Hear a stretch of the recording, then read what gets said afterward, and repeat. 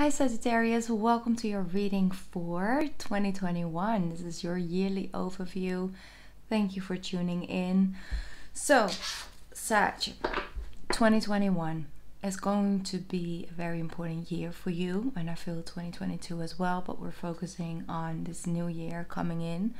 I do see like a lot of shifts and changes happening.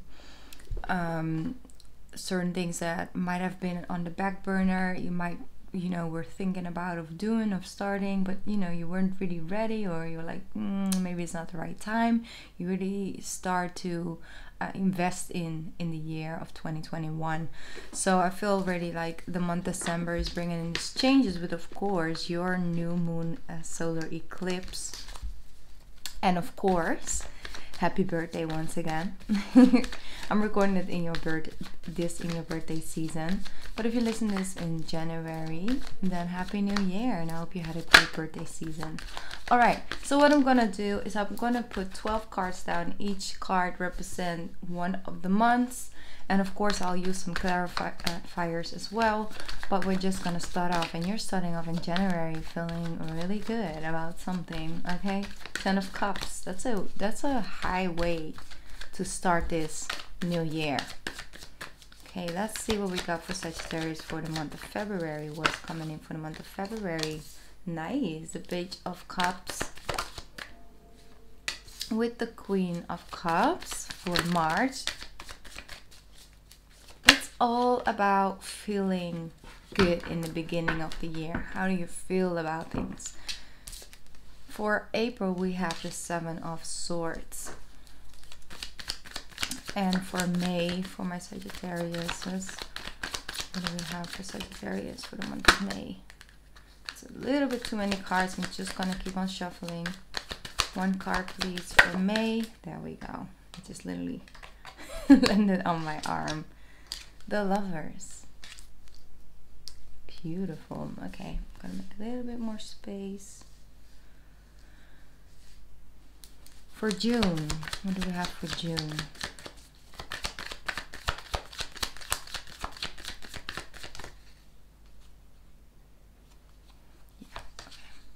June. We have the Four of Cups for June, and for July, what is coming in for the month of July? There we go. Wow, that was a nice one. Three of Cups. Again, a cup card. For August, we have you, the Temperance. That's your card, Sagittarius. So definitely summertime seems to start off a certain way, but then it takes a different turn for you guys. September is the King of Swords, back to business, and the Eight of Swords for October. Ooh, that's too many cards, guys. Okay, we do have one who's upright, which is the Page of Wands for the month of November. And then for December next year, we have the Page of Pentacles, and the Five of Pentacles is your extra card. Alright, so let's tune in to that for a little bit. I see in the beginning of the year, your energy starts high. You start to feel maybe, a push from these energy shifts that are going to happen in this month, so December.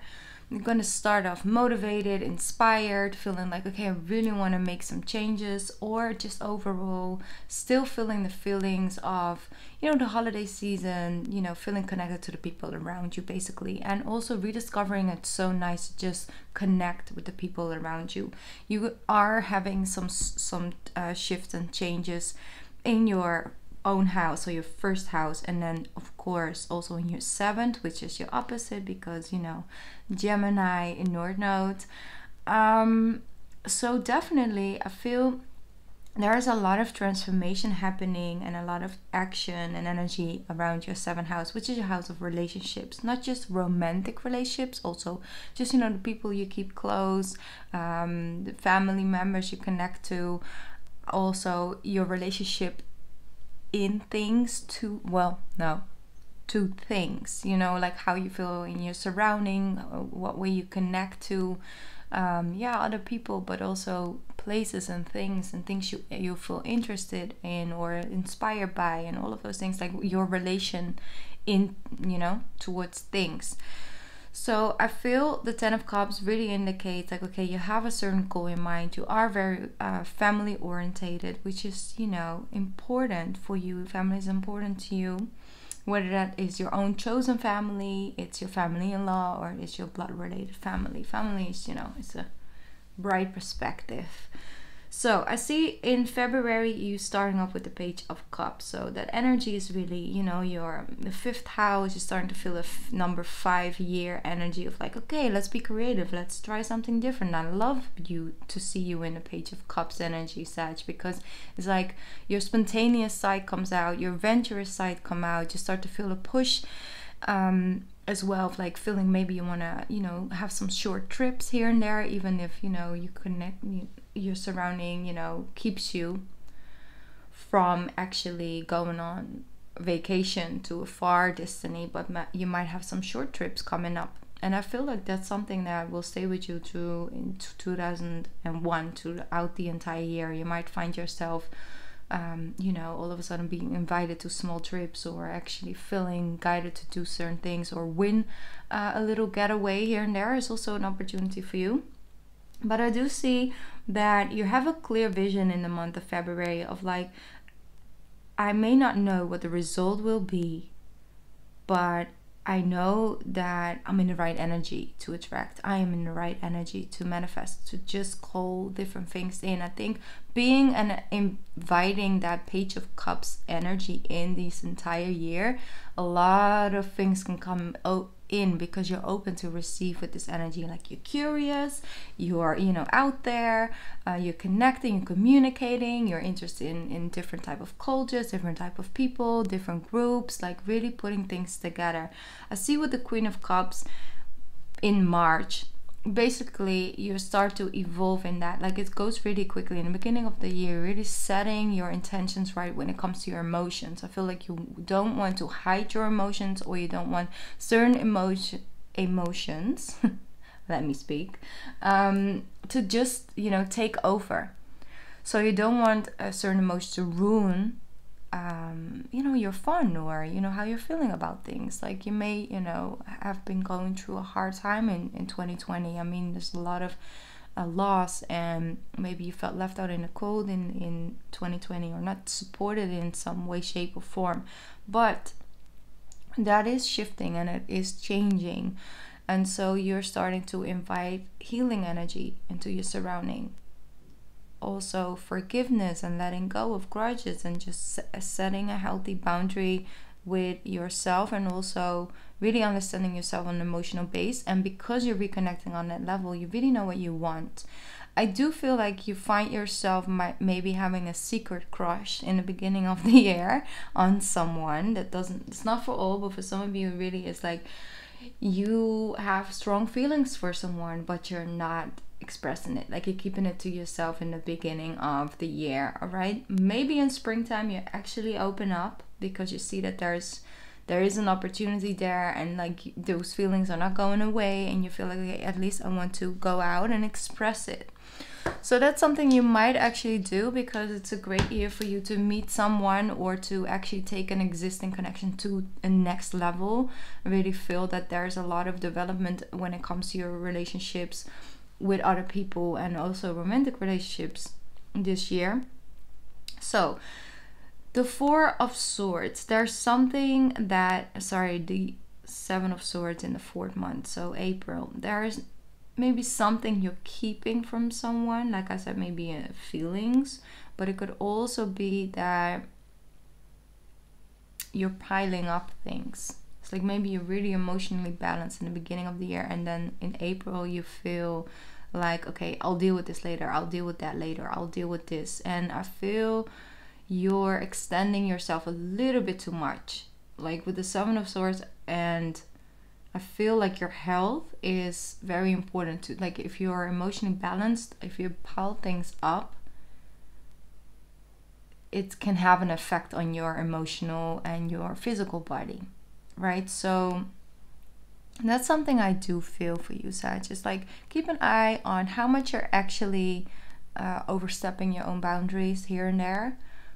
But overall, I do see that your capability of making clear decisions, of cutting certain things out, certain behaviors, certain patterns and things like that. You really are reconnecting with a part of yourself, with yourself, higher self, basically. So 4 of Swords, April. I'm going to clarify that. Let's see what it indicates.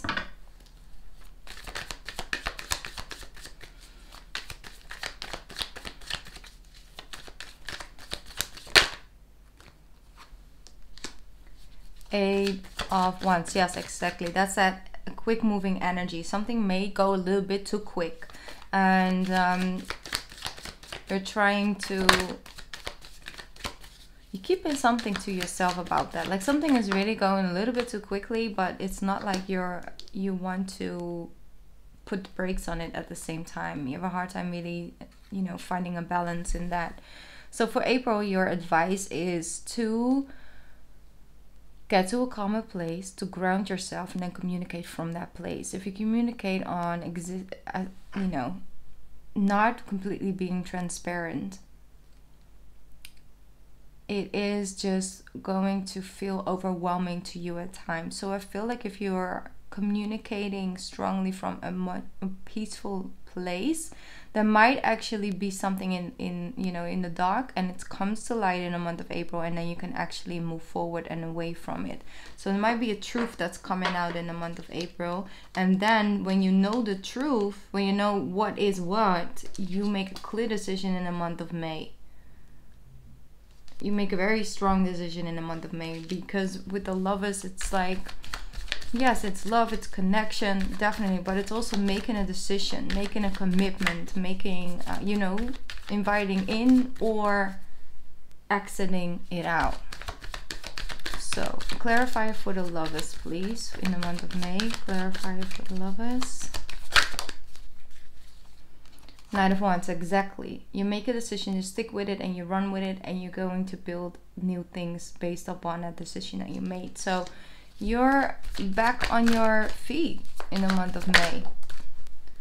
The World card as well. Yeah, you're ready for a new shift, new change. I really felt that in the beginning already when I put the cards down. It's like springtime maybe start off a certain way, but definitely while it progresses into the summer, you're actually really in your higher energy. Yeah, excited, motivated.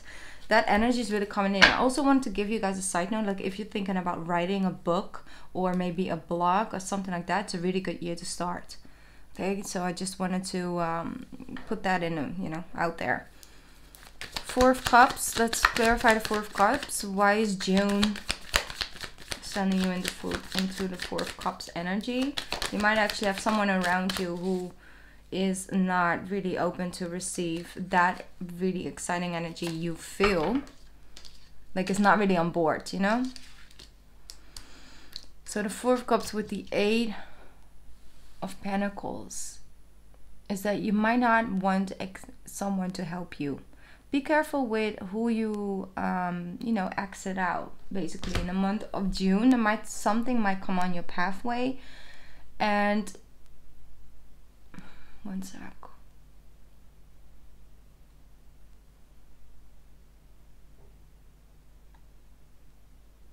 Yeah. The month of June might start off in a certain way of like, okay, I feel all this motivation, I feel all this, you know, I feel inspired, I want to change things, I want to evolve and grow. But you might not see the how, and you might, you know, this might be this inner voice or this, you know, feeling of like, I tried before, didn't work, what am I supposed to do? Something is gonna shift in the month of June, and I really feel it's they're strongly connected to the eclipses in that month. It's like, no, you know what? I am in control. I take back control. So you receive a message or a person with certain advice in the month of June, and you get back to work. Like you start off. It might start off a little bit rocky. Might start off like, I don't know where to start with this, but you soon figure it out. Yeah, you will definitely soon figure it out, and you take up your journey there. So you might actually in the month of July have like a small getaway, or you know, some short trips here and there, or you have like really nice fun days like beach days and things like that, coming together with people, like-minded people, you know, so like these are your people basically, is how I'm feeling. Barbecues, you know, all of the good things, fun things in the month of July. I'm going to clarify the Three of Cups. You might have like this shift of like, okay, I'm really focused, I'm really working hard, and then it's like, okay, you know what, I'm going to take a break in July. And then you're taking August to like sort of come back to yourself, and then September is definitely a month where you are going to put, you know, things back into motion. Here we have the beautiful High Priestess in combination with the Three of Cups. You might feel inspired to do something with your intuitive gifts and energy, but overall I just feel like you're connecting with people who are on the same level as you, soul-wise, like soul family connection is what I'm feeling. Also could be a Scorpio that's close to you at that time. All right, the Temperance. So that was a beautiful, gracefully falling card. Look at that. You have the King of Cups here. So back on that King and Queen energy with the cups again. I feel that you're going through this moment of rebirth, reconnection, what's the word? Harmonizing. I don't know why they would use that word, but it just came to me. Anyway, a harmonious energy. I just feel like you're taking the month of August really to reconnect with yourself and to balance things out and to just tune in. And I also see that maybe the person you were crushing on at the beginning of the year is really coming in the month of August. Like things are taking, you know, something is reciprocated to you. If you are in a relationship right now, I do see some shifts and changes there as well, like things being taken to the next level. If you're in a relationship with a Gemini, that person is really in the springtime, beginning of springtime, is like on their focus on themselves, and it might, you know, put you off in the beginning because you're like, okay, like when do you have time? But at one point it starts to inspire you as well. So I guess that's very positive. And if it's vice versa, it's also possible because it's a general reading. The Moon card, yeah, there's like this on things that weren't showing are definitely coming to light in the month of August. And I feel that the Page of Swords and the Three of Swords, I feel like there might be a moment where you are disappointed.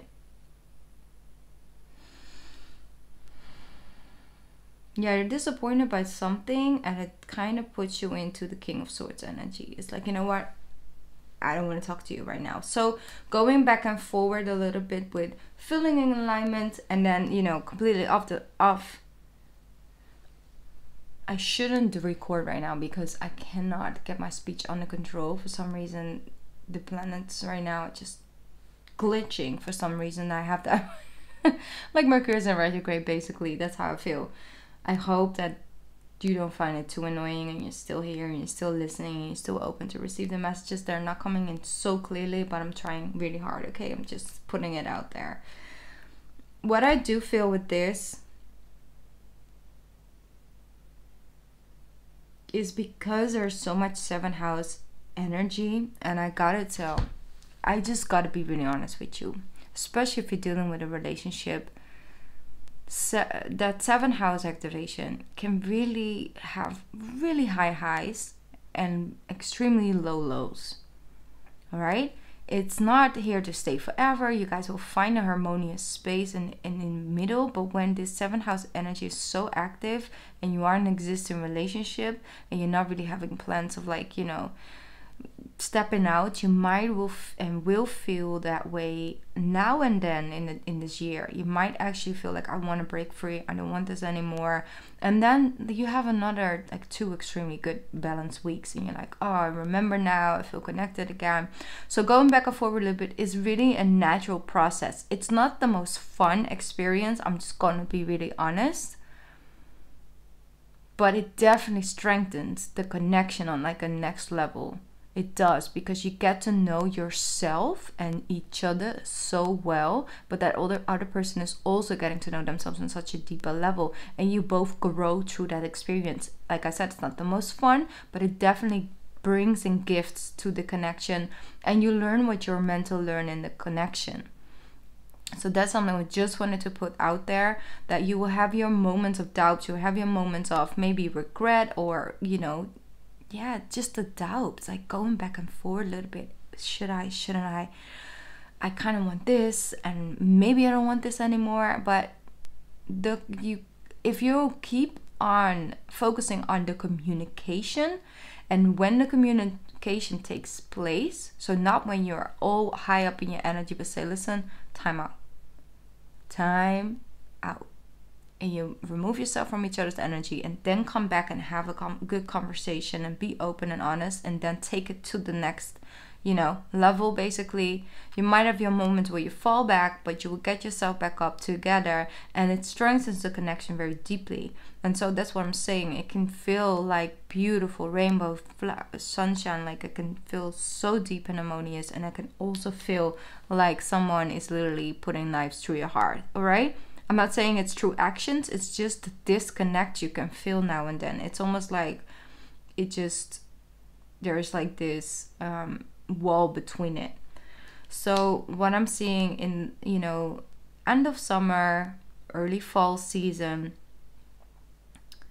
you start off with feeling good, feeling connected, and then it shifts, and it's like, I really just feel so balanced right now. Why is this relationship taking me down back there again, you know? Or vice versa. It's like, my relationship's going good, but I am a hot mess. I'm drained, I'm exhausted, or I don't feel it anymore. Or it's like, what is wrong with my emotions? Why am I feeling this way? Why am I having these thoughts? Why do I want to run?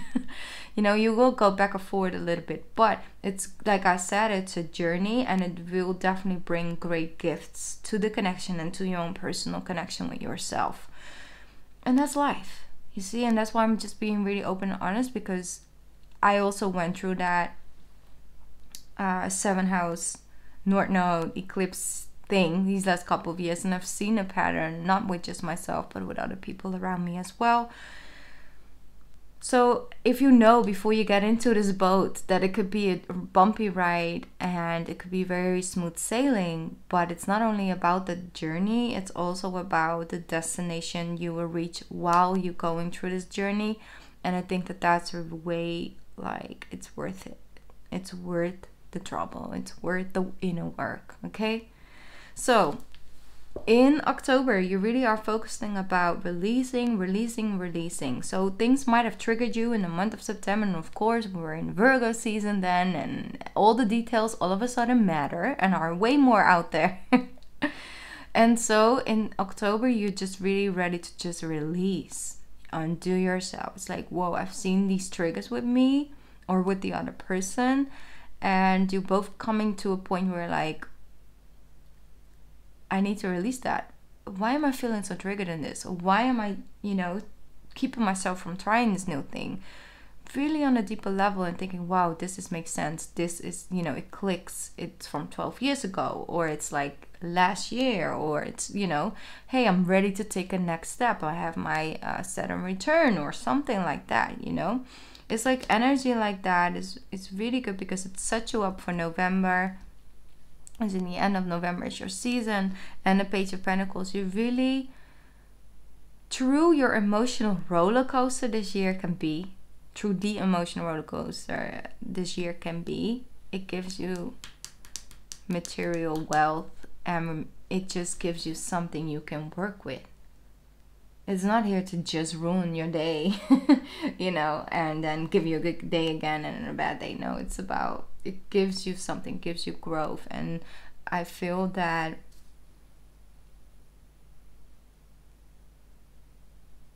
it definitely will help you move forward.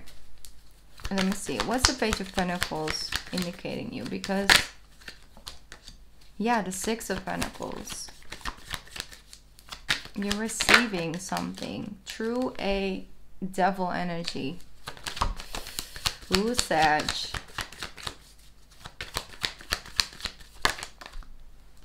With the Queen of Pentacles.